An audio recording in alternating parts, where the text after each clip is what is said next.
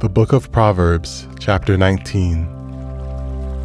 Wise Sayings of Solomon, part 10. Better is the poor who walks in his integrity than one who is perverse in his lips and is a fool. Also, it is not good for a soul to be without knowledge, and he sins who hastens with his feet. The foolishness of a man twists his way, and his heart frets against the Lord. Wealth makes many friends, but the poor is separate from his friend. A false witness will not go unpunished, and he who speaks lies will not escape. Many entreat the favor of the nobility, and every man is a friend to one who gives gifts. All the brothers of the poor hate him. How much more do his friends go afar from him? He may pursue them with words, yet they abandon him. He who gets wisdom loves his own soul. He who keeps understanding will find good. A false witness will not go unpunished, and he who speaks lies shall perish.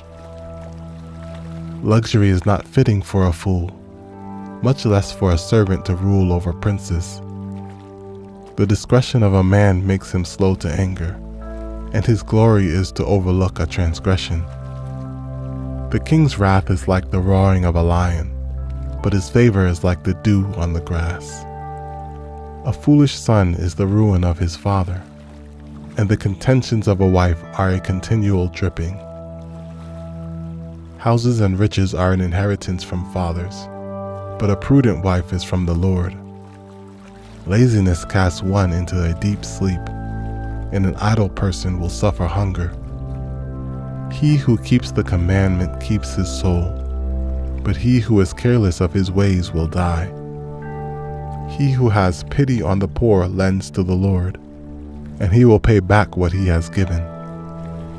Chasten your son while there is hope, and do not set your heart on his destruction. A man of great wrath will suffer punishment, for if you rescue him, you will have to do it again. Listen to counsel and receive instruction, that you may be wise in your latter days. There are many plans in a man's heart. Nevertheless, the Lord's counsel, that will stand. What is desired in a man is kindness, and a poor man is better than a liar. The fear of the Lord leads to life, and he who has it will abide in satisfaction. He will not be visited with evil. A lazy man buries his hand in the bowl, and will not so much as bring it to his mouth again. Strike a scoffer, and the simple will become wary. Rebuke one who has understanding, and he will discern knowledge. He who mistreats his father and chases away his mother is a son who causes shame and brings reproach.